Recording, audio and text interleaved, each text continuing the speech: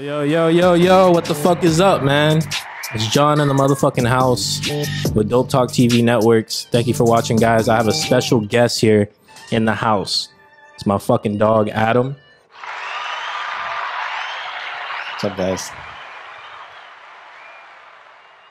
Give a round of applause for him. Cut the music out. What the fuck is up, bro? Welcome. Thanks, man. Thanks for having me. How you been? How's your day going? Good, man. It's some hot weather out there. Beach day. Bro, I've been peeling, man. I went to the Springs on Sunday. I went to the beach on Friday. I'm like peeling so bad, man. I have like baby skin, dude. Like, Yeah, bro, you're white. I'm I'm Norwegian, bro. It's some Norwegian in me. Yes, sir. Fucking, I just lied up, bro. I got a blunt in my hand. I got my fucking, what we drinking? Crown vanilla. Crown Vanilla, bro. He drinks it straight. Neat. When did you start drinking, bro? Oh shit. Well, if my daughter's watching, I was 21. But honestly, I started drinking young, man. We were still in our parents' drinks. They would have house parties. Yeah. We would sneak in there and steal drinks. I was like 11. 11? Yeah, dude. And I skipped school. I think it was 7th grade. So 7th grade, I would have been 12. And it was me, my brother, and my cousin. And bro, we we got into my mom's tequila, and we just poured like some solo cups. Yeah. Like almost to the top, like half full. And we're like 12, 13 years old. And bro, after an hour, I was passed out. My cousin was passed out with his feet hanging out of the bathroom, bro. We were 12, we were young, but we were drinking young. Yeah. I started drinking young, man. I started drinking around like 14, 15 years old. But I think it's good though, because I got a lot of that out of my system. Exactly. Like by the time I was 21, most of it was out of my system already. By the time I was 21, dude, I probably drank 1,000 times. Damn. You know, like from like 14 on, like we had a lot of house parties at my house. Like we played poker, a lot of poker, and just drinking.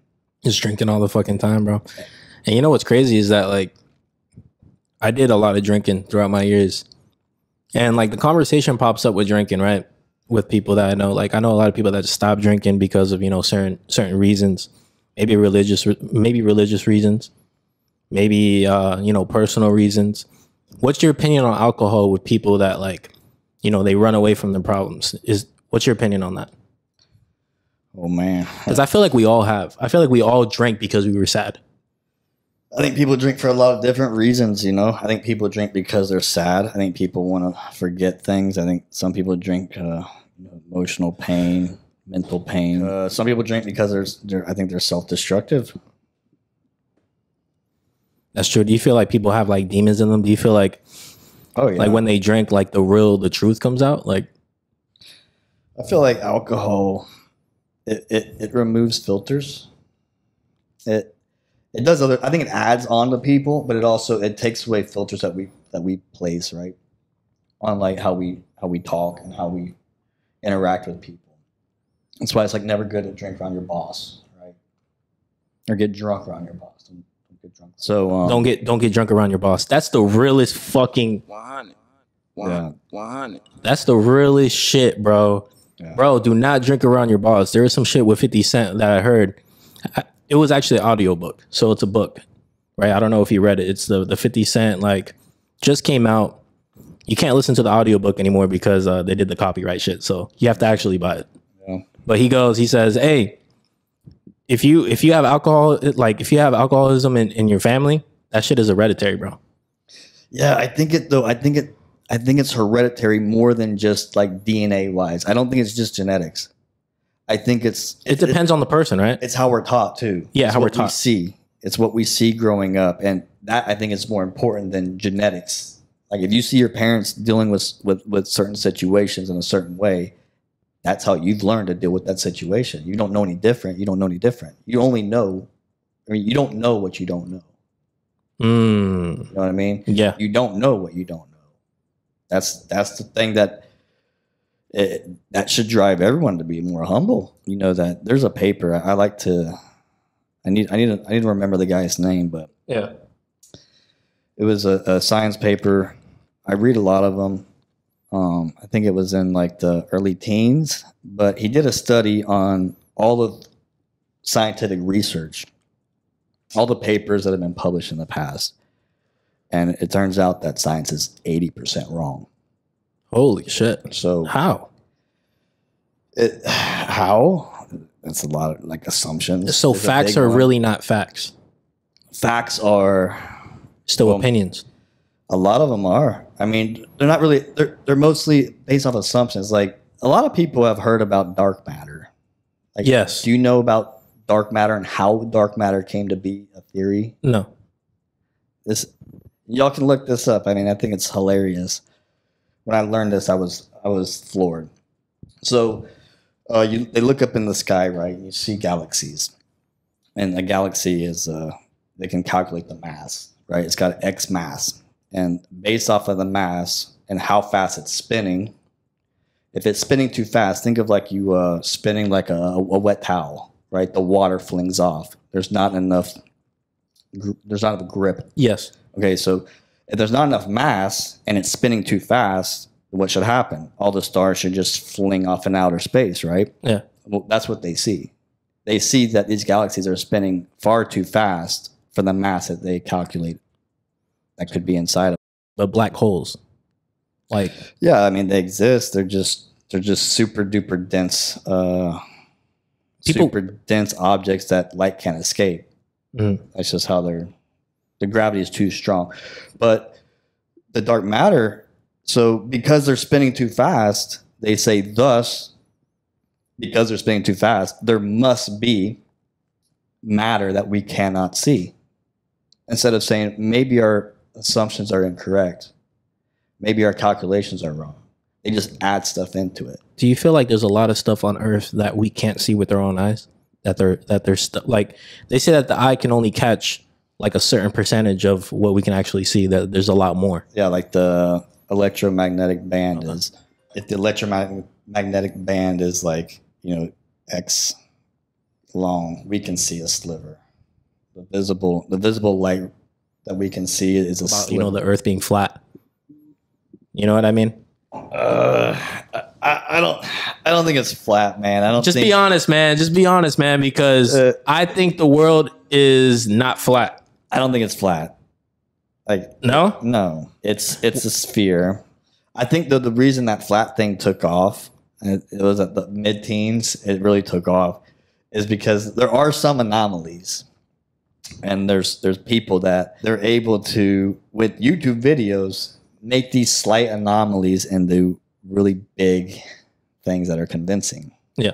Like one thing about data is people love to like quote data and data this, but my dad when I was a kid taught me a valuable lesson, and what he did is he told me two sets of stats. Like I was big into baseball, right?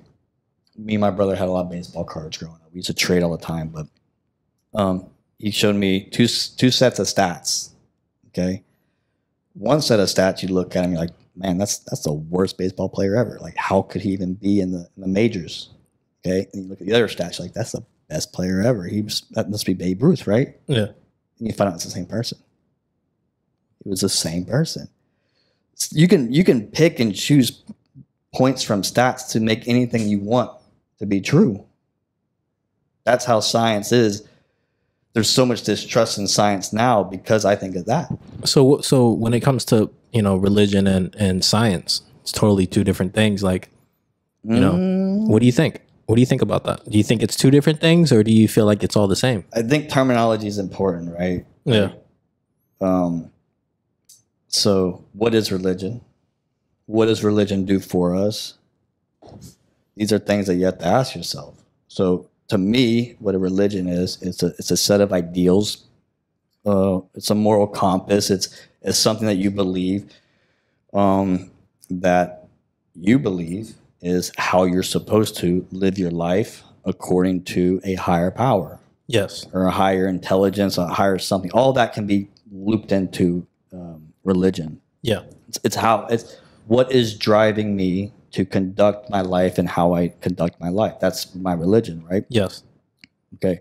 How is science different from that? Yeah. Does not science do that very same thing for us? Yeah. Does not science tell us how to get correct answers, how to find truth? That's what they claim, right? That's the claim. That's what the world believes. Yeah. We all love science, but like I said earlier, 80% is wrong.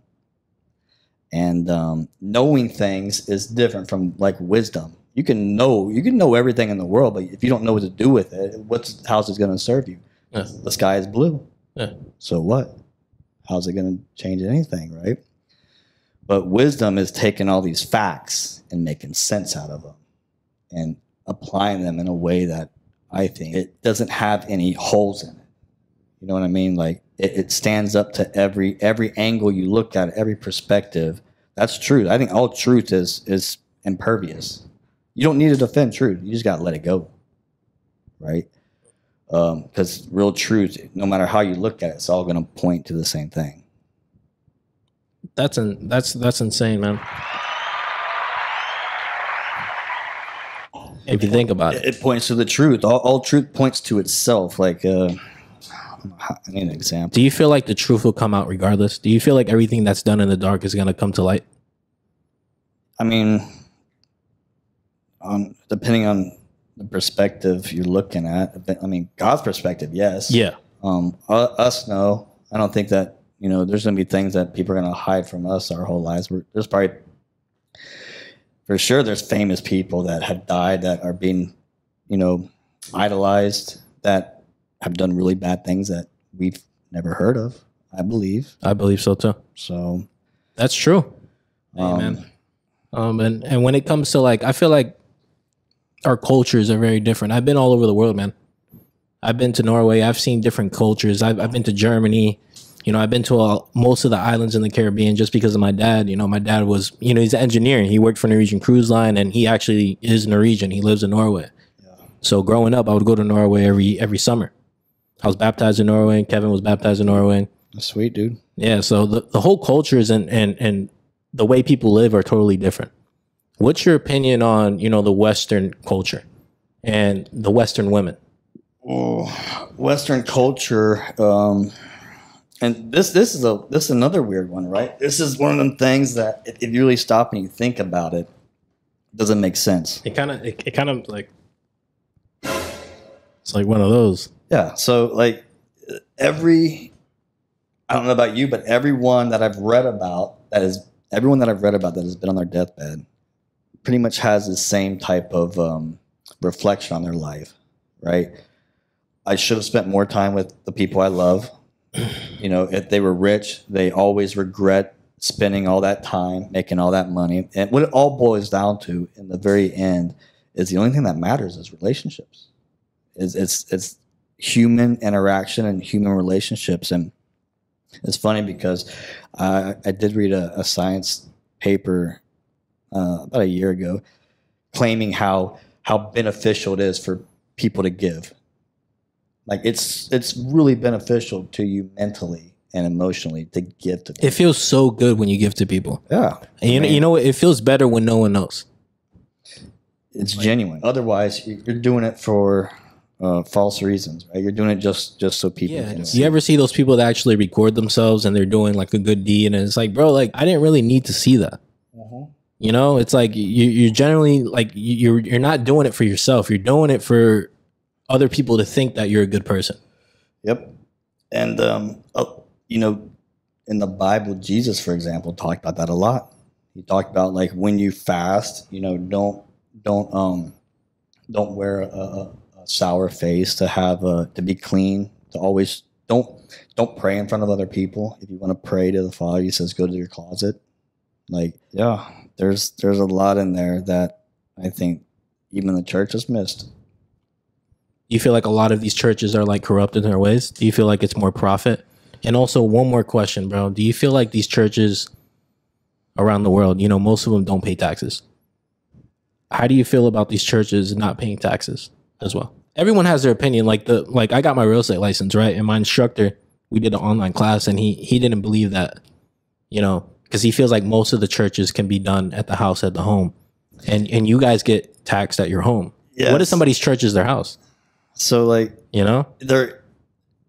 I mean, if they're not being taxed, they're obviously beholden, but in some ways, to the government, right? There's certain rules that they have to abide by Okay. per the government. Yeah. So who's their daddy then? If you're looking at it like that, their daddy's the government. So how I grew up in a church, and Yeah. I mean, like, I have personal friends that stopped going to church because of corruption. And, you know, I know people that really read the Bible daily. That really, like, I'm not a person that's like, oh, like, I read the Bible daily. I should. I really should.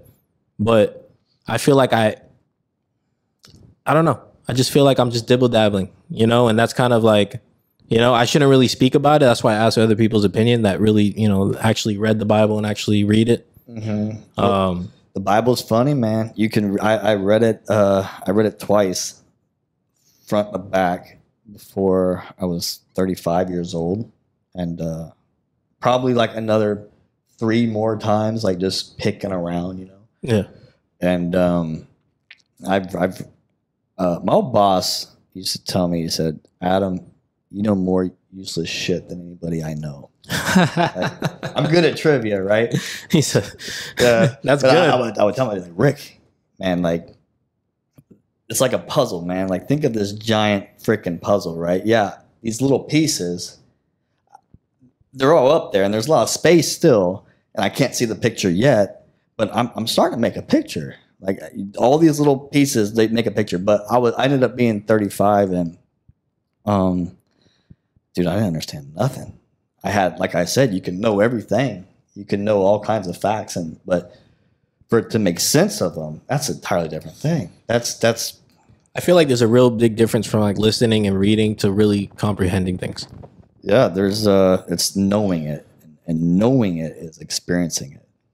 You only know something if you've experienced it. Like a heartbreak. Yeah, like you can read about anything, but until you've actually experienced it, it's different. Before you've experienced it, you're a believer. You believe it, you just haven't experienced it yet. Do you feel like ghosts are real? People had their experiences. They've Ghosts- seen it firsthand. Some people haven't. Look, so You know? I think this should be a simpler topic, because I feel like It's super simple, right? Like, yeah. well, I feel like I've understood it for a long time, because it's if you believe in the Bible, you have to believe in demons. Exactly. Correct. Okay, so a demon it's spiritual, which means that it can embody several different forms. It can manipulate how it looks, Yeah. right? So let's say there's a demon in here right now listening to us talk, and then, you know, I die. You know, God forbid I die today, and then tomorrow, like, you have a vision of me talking about something that only you and I talked about off camera, and you're like, oh, that must be Adam. Yeah. But what if it was just a demon pretending to be me because it was just watching us? Ooh. You know what I mean? So it's like, I don't understand how people can believe just because it looks like it and then knows stuff. Doesn't, like, I don't understand. It's not biblical either. Like I think once we die, we're asleep. We sleep until Judgment Day. Ooh. Till Judgment Day. Yep. And I that's mean, and that's what I mean. Like, when whatever's done in the dark, like, you're gonna have to deal with that with God. That's kind of like what I mean too, is like, you don't have to deal with that, like, on earth. It's not gonna happen on earth. It's the day when, you know, you're in Judgment Day, where it's like, listen, like, you did that, you did this. I feel like a lot of people too. You didn't accept God in your heart, A lot of people don't. and people mock God. Oh, dude, People mock God so much, bro. And that's the crazy thing. And it's all in our songs. It's all in our music. It's literally everywhere. There's people that, there was one of my boys, I'm not going to say no names at all, because, you know, I respect him a lot. He's my brother. But he knew someone that mocked God, and it hurt his heart. You know, because he passed away young and he didn't know God, and it hurt him. You know, we were tripping on mushrooms, and he doesn't do any of that anymore. But, you know, we've done it. We all have done it, right? And the truth comes out, and it's like, man, like, it's crazy. Out of all the things you thought about your cousin not knowing God.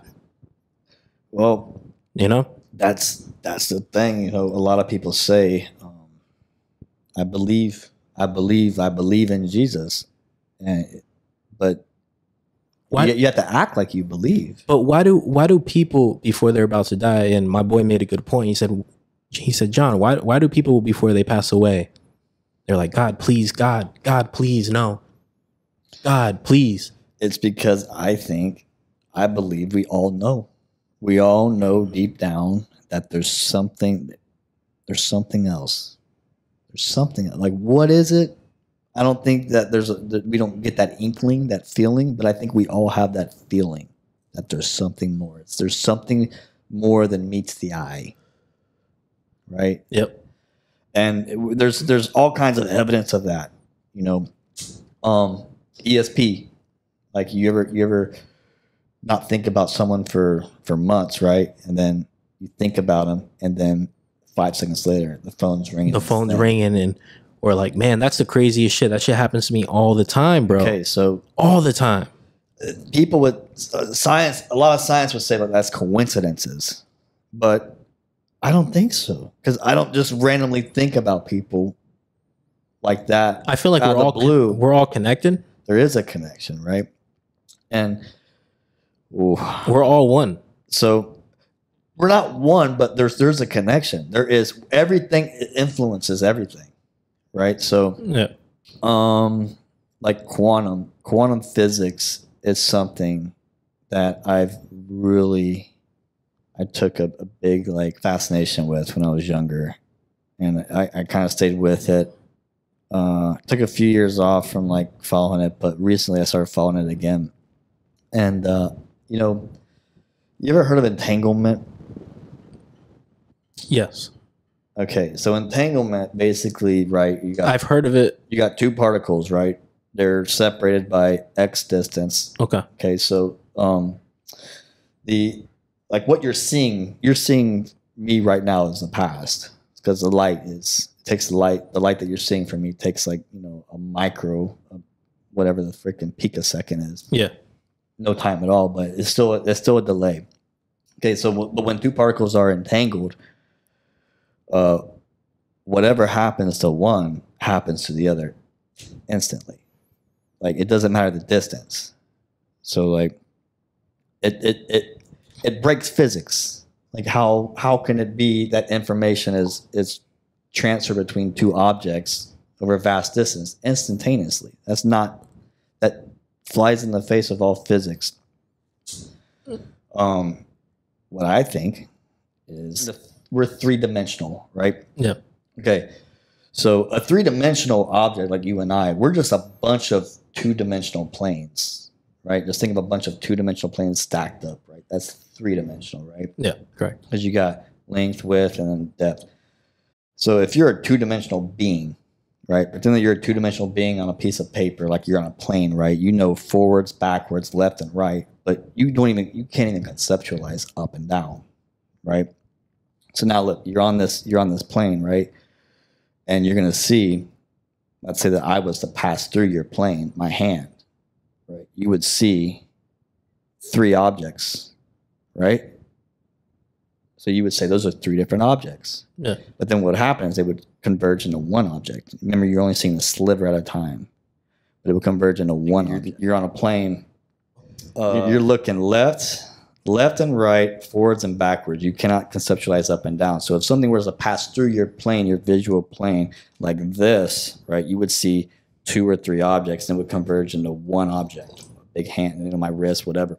But my point is, if that were to happen, another dimension, something of another dimension passing through your field of sensory, you can sense it, visually, auditory, whatever, and one object be like, you're going to be completely befuddled on what it is. Like you're going to have no way of knowing that it's one object, but all along it's been one object. You see what I mean? But because it's in another dimension, you have more information. You have a better picture of what the truth is. But we're limited. We're limited to certain things. We're very limited. You remember when you were a kid, when you woke up, when you came into consciousness, when you were like, listen, like kind of just snapped out of it. You're like 6 years old. And you're like, you look at your fingers. You look at your fucking fingers. You're like, wait, what are these?